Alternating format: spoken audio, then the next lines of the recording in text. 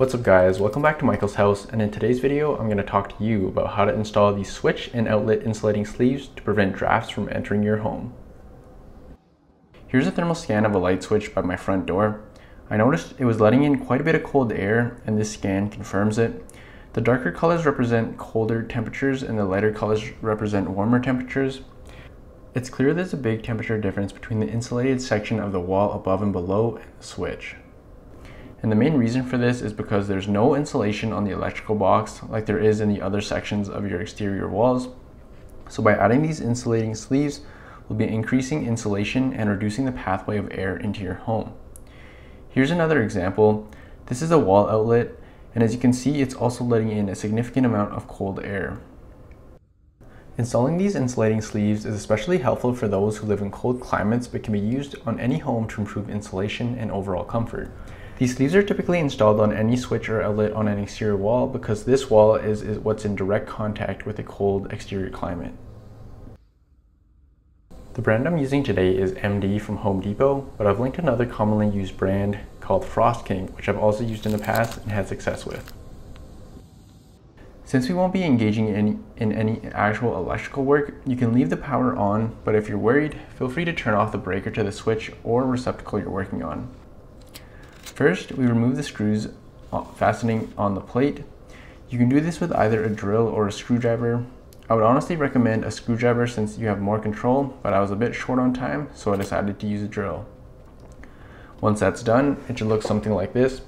You'll notice there are no insulation in the electrical box, which is why, like I mentioned before, drafts are common in these areas. Next, you'll notice these covers come in two types, one for outlets and the other for switches. All switches and outlets do come in standard sizes, so you don't have to worry about that when purchasing these. Something else to mention, if you do have switches which are the larger rectangular size, you can actually get away with either pack because the way they're shaped and the way they're pre-cut, you can remove the insides to make them fit. For my particular application, I needed to cut one of the covers so that they wouldn't overlap. Leaving them overlap would make it so I couldn't reinstall the faceplate. So when cutting the sheets, I recommend cutting little by little so you don't accidentally leave a gap in between them.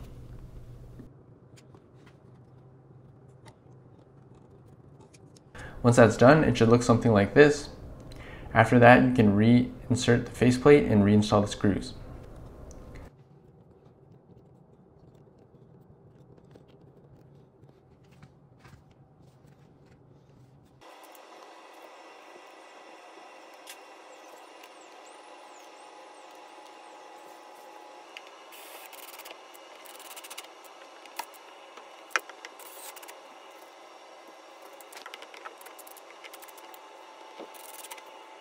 Next, I'll install a cover on an outlet instead. Given that there's only one outlet here, it was much quicker of an installation. These sleeves come in standard sizes, so I didn't have to cut the sleeve on this one.